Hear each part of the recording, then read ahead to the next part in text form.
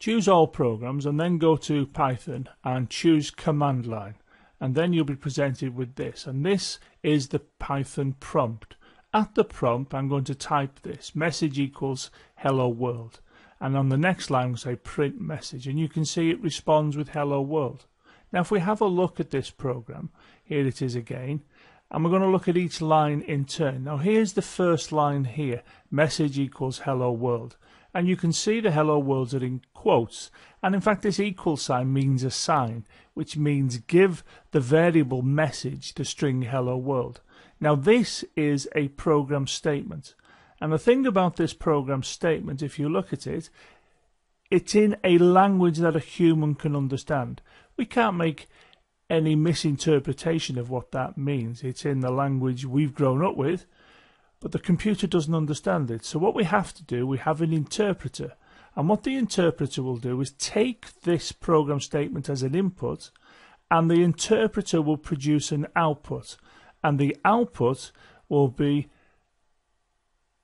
the statement in the language the computer can understand.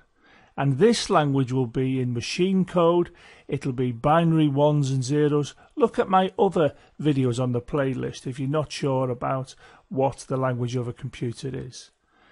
What now will happen is this computer language will take over the computer and it will execute. And what it will do, it will produce a variable called message. And into this variable, it is actually going to store the string hello world. Now message in this particular case is storing the hello world, as we can see. What now will happen, we will go on to the next line. Now the next line is print the message. Again, that's in a language we can understand. There's the statement, so we can say the program statement in a language a human can understand. We've got to put this through an interpreter. It goes through the interpreter as input to the interpreter. The output from the interpreter will be the statement in the language the computer can understand.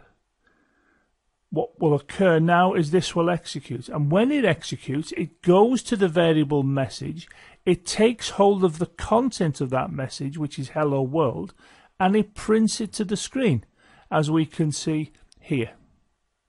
In this interactive command line mode, we enter a program statement, a Python program statement, and as soon as enter is pressed at the keyboard, the interpreter will convert that program statement into the language of the machine.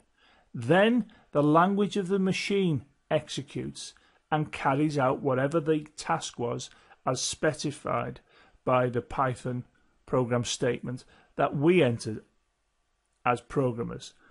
We then enter another line. The same thing happens as soon as we press enter. That gets converted to the language of the machine, and then that language of the machine executes, and so on.